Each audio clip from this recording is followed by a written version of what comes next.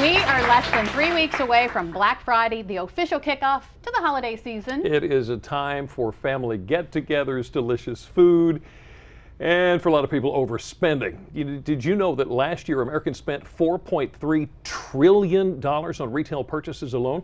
Well, today we're going to share some easy situations to avoid so you don't pay too much. The first scenario to look out for is trying to dodge the crowd. A study from the Journal of Consumer Research found that when surrounded by groups of people, you're less likely to buy unnecessary items. Next is when you're reminded of the time. A Stanford study found people were more likely to spend 51% more on lemonade if they were told to spend some time while enjoying it. The researchers concluded you're more likely to overspend when you think you're paying for an experience.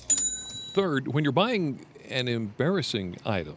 According to a Journal of Consumer Research study, 80% of people buy something extra with their embarrassing item to distract from it. Avoid it by buying embarrassing items online. 3 things to avoid to help avoid impulse buys. Okay, so on top of these strategies, there's also some inside information that retailers probably do not want you to have. Information that could save you money. We're talking about what you find on a price tag. It could be telling you a lot more than what something costs. That's if you know how to crack the code.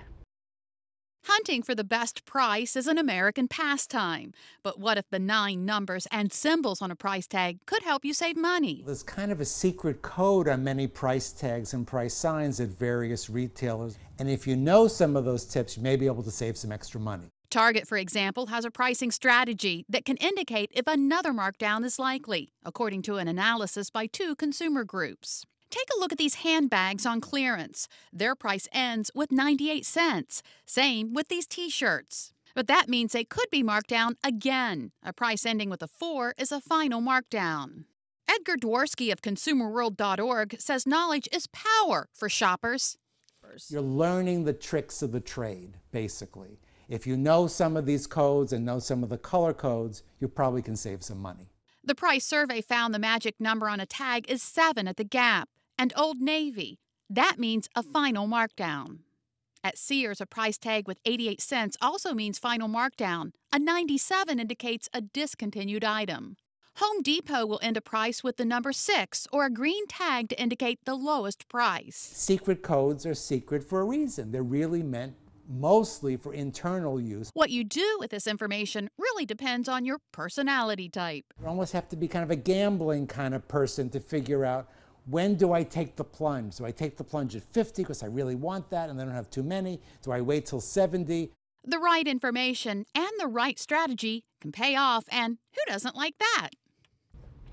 Shopping experts have one more piece of advice. Even though something may be discounted at one store, doesn't mean it'll be discounted at the same store somewhere else. Well, now that we know how to shop smarter, how about spending some of that newfound money on fall fashion? Up next, we find out what's hot right now, plus how to dress for your body type so you look your best. And a little bit later on, does this look like something that might keep your cat busy? Well, that's what the cat's meow is supposed to do, so we are going to put it to the test. But first, we've been trying to save you some money today. Our friends at Sussex County Federal Credit Union want to do the same. And here's Cherie with the latest tip. On behalf of Sussex County Federal Credit Union, I'm Cherie Coleman with this week's Dollars and Cents tip. The car buying process can oftentimes be a stressful task. After selecting all of the bells and whistles that you want, then comes the often overwhelming task of discussing the terms of the financing. Compare the savings between receiving a 0% interest rate versus cash back. Which is better? Typically, a cash back offer lowers the amount you need to finance, so even with a rate higher than 0%, you'll still receive a lower monthly payment than if you took advantage of the 0% offer. To help consumers compare the difference and make an informed decision, visit the calculators page at sussexcfcu.com. Together, we can achieve more.